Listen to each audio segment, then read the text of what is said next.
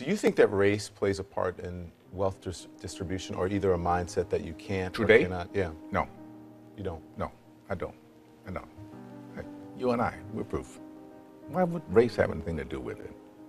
Put your mind to what you want to do and go for that. It's kind of like religion to me. It's a good excuse for not getting there. Yeah. You know, I said, and it's probably get me in trouble, but I said to some of my colleagues recently, so I know that it's an issue, but it seems like every single day on television I'm talking about race, and it's because of the news cycle, it's in the news, but sometimes I get so tired of talking about it, I want to just go, this is over, can we move on? And if you talk about it, it exists. Right.